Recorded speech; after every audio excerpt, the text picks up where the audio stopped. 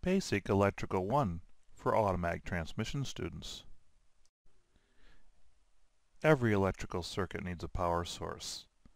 In our case, we're going to use the 12-volt DC battery. The electrical symbol for the DC battery is a series of vertical lines. The long line to the left is the positive side, and the short line to the right is the negative side. Conductors allow the electrons to flow. Good conductors are things made of metal, such as copper and silver and gold. Insulators, on the other hand, protect against electron flow. Good insulators would be plastic, wood, or rubber. A complete electrical circuit will take a conductor and connect it to the positive side of the battery. The next path will be into an electrical load. From the electrical load, you will have a path back to the battery. This completes an electrical circuit.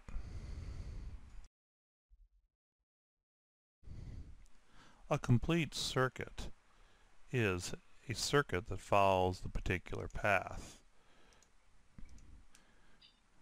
When we start at the battery and we flow all the way to the load, the circuit is not complete if it can't return back to the battery. Here we have placed a switch on the ground side.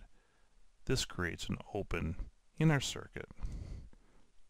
On the other diagram, the open has been placed on the positive side. It really doesn't matter where the open takes place.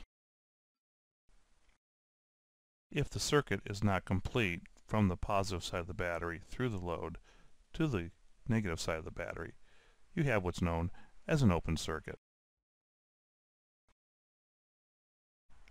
Voltage is electrical pressure. The amount of voltage, along with resistance in a circuit, will determine the electron flow. Resistance is an electrical restriction to electron flow. The amount of resistance and voltage is directly related to the amperage flow through the circuit. Amperage is the measured amount of electron flow within a completed circuit. Amperage flow is directly related to the circuit resistance and voltage potential. Wattage is the power output or work output that is the result of electricity flowing through a completed circuit. Wattage or power from a light bulb that is on is in the form of light and heat. This animation represents a water analogy where you have a pump that picks up fluid from a reservoir, pushes it through a channel of pipes, which produces a pounds per square inch. The flow meter indicates how much water is flowing through the pipes. If you click the increase button, that will increase the resistance of the flow through the circuit. You will then see a reduction of return amount of water. Click the increase again, and you will see even less water returning back to the reservoir. Now return to the decrease button, and you can see the water increases as it goes back to the reservoir. You can also watch the amperage flow meter. Every time you increase the resistance, the flow meter reduces. Every time you decrease the resistance, the flow meter increases.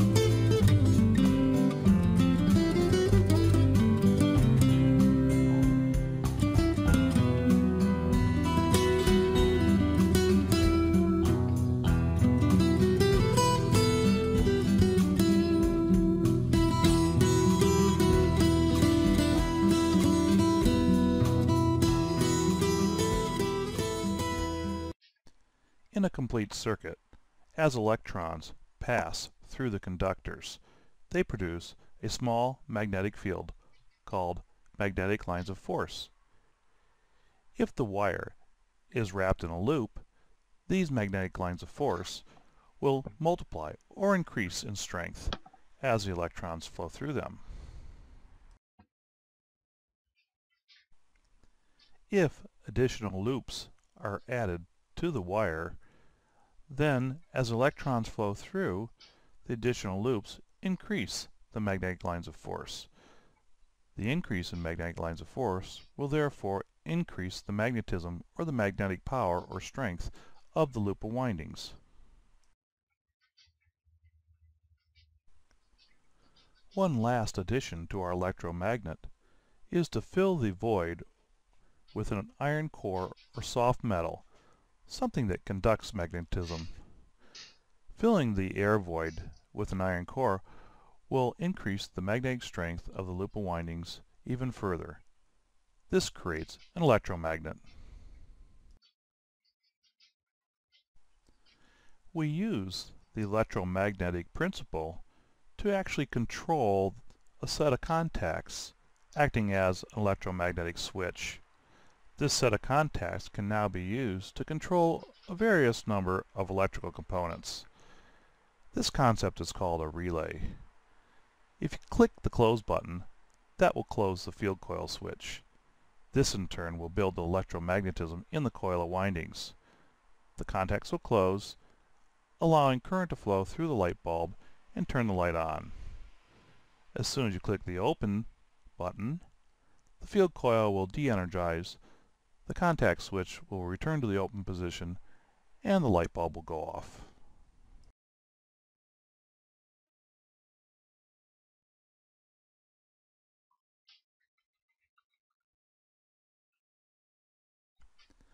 This standard relay uses thousands and thousands of feet of wire in order to create an electromagnet to control these contacts.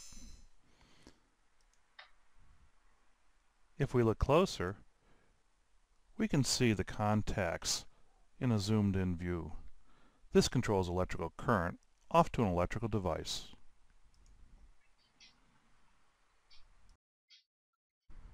Another very common usage for electromagnetism is the use of a solenoid. The solenoid will use the electromagnet to pull a soft iron core or a plunger down into a bore. The spring can return the plunger back to its normal position if there's no electromagnetism.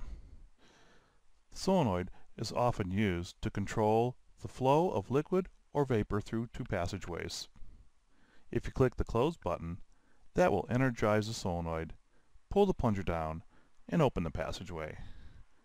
If you click the open button, the electromagnetism will go away, the spring will push the plunger up, and the passageway will close.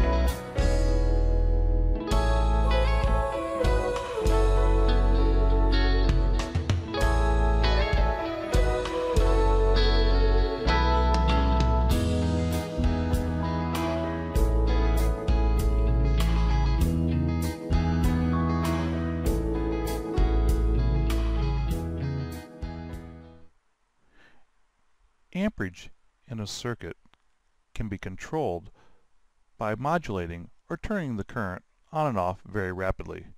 This is called pulse width modulation. By turning the switch on and off very rapidly in a given period of time, we can actually control how much current is flowing through the circuit. We do this on a duty cycle. If we have 100% duty cycle, that means the switch is closed all the time and you get maximum amperage through the circuit. If you have 0% duty cycle, that means the switch is open all the time and no current is flowing. By controlling the amount of current flow, we can control the illumination or the brightness of the light bulb. In addition, if we want to use a solenoid, we can control the position of a solenoid. Here, clicking the 25% duty would put about a half an amp on an average through the circuit. The light would be very dim, and the circuit would be off 75% of the time and only on 25% of the time.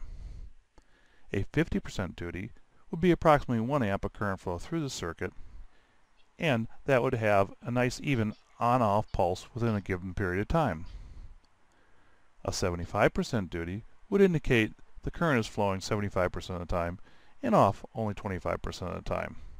This would give us approximately 1.5 amps flowing through the circuit, and each position controls the illumination of the light or the amount of work a load will do.